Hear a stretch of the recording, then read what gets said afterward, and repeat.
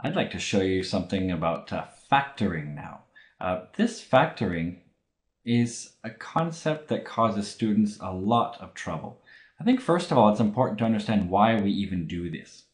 So I did a video just before where I was talking about expanding. So here we were taking some binomial term, something times something. We were looking at what we get when we expand it all. Well, factoring is doing the opposite.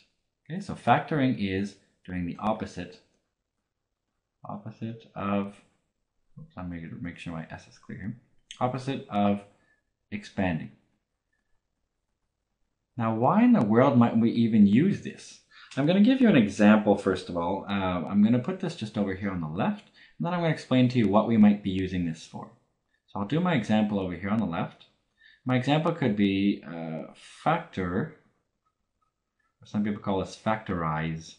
So factorize the following. Maybe it's x squared. We're going to do something that is a quadratic.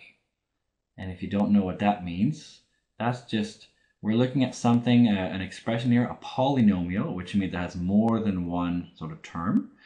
And this is a quadratic because it's to the power of 2 here. The highest power is 2.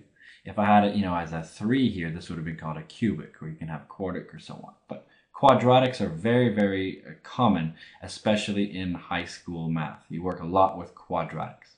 So the idea is to get this x squared plus x minus 2 as something in this sort of form where I can have like a bracket, like, something plus something times something plus something. Maybe there's a minus going on, it doesn't matter. But the idea is to get it in that form. Now, why would we do this? A lot of students, I think, need to see why we do this. So factoring can be useful. Oops, maybe I'll just say useful for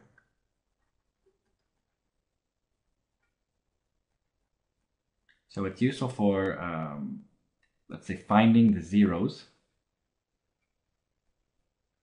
In other words, sometimes people call those the roots. Sometimes people call those the solutions.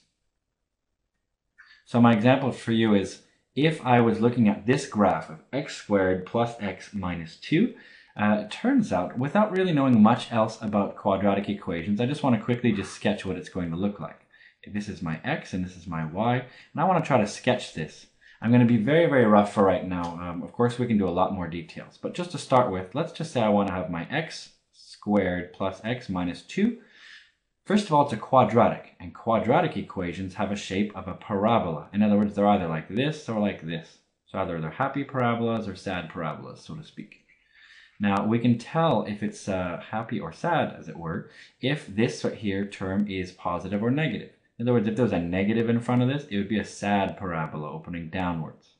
But this one right here opens upwards. Now, I don't exactly know where it meets. In other words, maybe I'll just sketch it like this. Keep in mind, I could be completely wrong. Maybe I got this one wrong and maybe it's over here. Or maybe it's actually up here or down here. Or maybe, in fact, it needs to be stretched a little bit. Okay, so just keep that in mind, that this thing right here can be moved. Maybe it has to be a little bit narrower. It could be all sorts of different things done with this right here. But the idea is that it'll still open upwards. Oops. So the idea behind this is, if I want to find the zeros, or the roots, sometimes they're called the solutions, that would be where this thing right here equals 0. I'm just going to write this down right now just like this. If I wanted to find when this thing here equals 0, using algebra only, I'd get stuck. So it turns out, by using this trick of factoring that I'm about to show you, it'll help you in order to solve equations. In other words, if we wanted to find where this thing equals 0, that would be, this point and this point. We'd know where this thing crosses the x-axis. In other words, that's where the y value is 0. Getting a little bit ahead of myself, I'm just going to leave it like this, x squared plus x minus 2. And in fact, we don't even need this graph. Let's just say we're going to do this just for the sake of factoring because the teacher told you to. But see, the worst thing I find is if someone just says factorize and a student asks, well, why do we factorize? And if a teacher just says, just because. I don't think that really helps out the student very much. So that's why I just wanted to show you why we use it. But let's actually go over a little bit of what to do. I'm going to show you a strange trick. I think factoring is something that teachers have so many different teachers have so many different ways of showing you how to do this. I'm going to show you one way that works for all cases. I haven't seen cases where this way doesn't solve it. But keep in mind, it starts off pretty normal. Most factoring sort of tricks do this, what I'm going to show you, the first couple of steps at least. But then the last couple of steps are going to be really strange. So I'm first just going to write down the steps. And they may not make much sense right now. So I'm just going to write them down first. And then I'm going to walk you through some examples with using these tricks here. So take out, this is the first step, is to take out any common factors. So for example, if I can take out, you can hear me almost say out. Well, people tease me because I'm Canadian, but there it is. I am Canadian, so I can't hide that. So we take out any common factors. In other words, what if I had like a 2 here and a 2 in front of here and a 2 here? I could take that out. So we first have to take out any common factors in what we're looking at. Then we would write out